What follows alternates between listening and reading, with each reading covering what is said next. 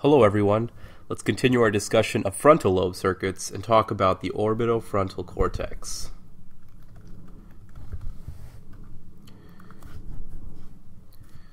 Let's begin with talking about the anatomy of the orbitofrontal cortex, which I'm going to call OFC from here on out.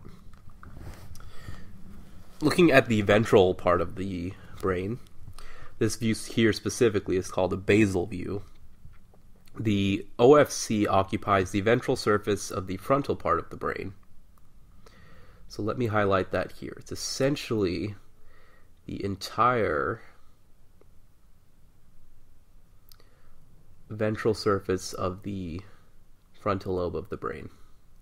So everything highlighted here in blue. The OFC also projects to the magnocellular medial nucleus of the thalamus. So there's considerable variability in the anatomy of the OFC, but generally, Brodmann areas 10, 11, and 47 comprise the OFC. So looking at a parasagittal view of the brain here, mid-sagittal, you can see here that this is all OFC. An important distinction is the Cingulate Gyrus, which is this gyrus right here, the one that is just next to the corpus callosum. That's typically where the OFC ends. And looking here at the outer cut of a sagittal view of the brain, OFC is typically going to occupy the lower region there. It's also important to consider that the OFC has considerable overlap with the ventromedial PFC. The ventromedial would be here, in pink. However, the functions of the two are different in that the ventromedial PFC relates to emotional responses, and the OFC is more relatable to social behaviors. In terms of function, the OFC involves reward and punishment for taste, touch, pain, visual, and olfactory stimuli. The OFC is also closely connected to the amygdala, hypothalamus, insula, nucleus accumbens, and some brainstem nuclei. So the OFC is highly connected to reward pathways in the brain.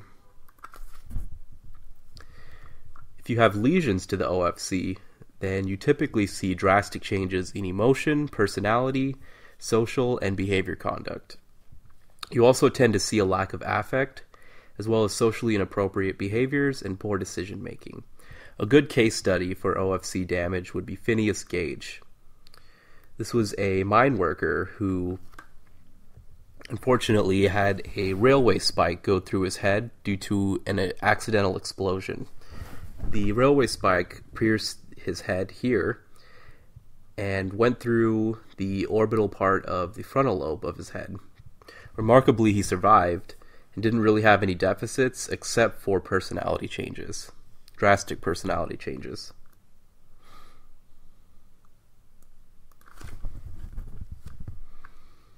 Okay, so from fMRI studies, we've learned quite a bit about the OFC.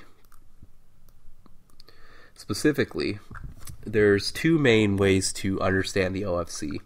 The first is medial to lateral. So medial means middle, lateral means away from middle. So understanding the OFC in this general direction, drawn here in pink. So from the middle, away from the middle. The medial OFC, which I'm going to highlight here in pink, all of this region very closely overlaps the ventromedial prefrontal cortex. That relates to the pleasantness of stimuli for taste and smell. The lateral OFC here, highlighted in yellow, and this side as well,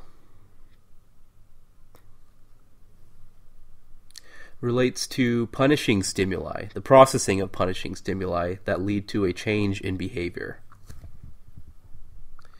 The second way to understand the OFC is from anterior to posterior. So when I say anterior, that means towards the front, posterior means towards the back. So essentially an arrow like this. Sorry if it's hard to see. The anterior OFC, I'll highlight here in green, processes abstract reinforcers. When I say abstract, that means something like money or self-gain. The posterior OFC, highlighting here in blue,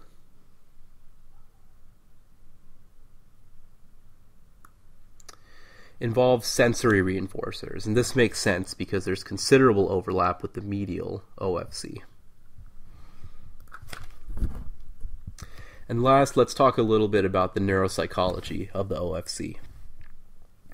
Typically, you aren't going to see OFC deficits in testing. You're going to see it more likely in the clinical interview.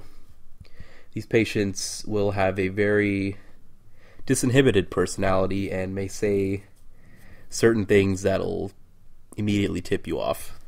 However, there are a few tasks where you may see some OFC deficits, specifically the gambling task, more commonly known as the Iowa gambling task.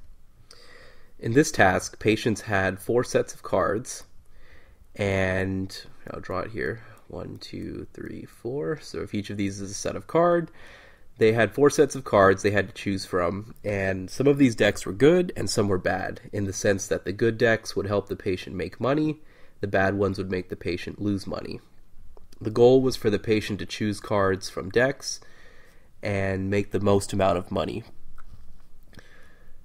Regular patients, or typically developing normal controls, would end up choosing decks that help them gain the most money, whereas patients with OFC damage were disinhibited and just kept choosing low probability decks, even if they were losing money. And the last way is through questionnaires. So something looking at frontal lobe functioning or changes in personality that a family member might notice or the patient his or herself.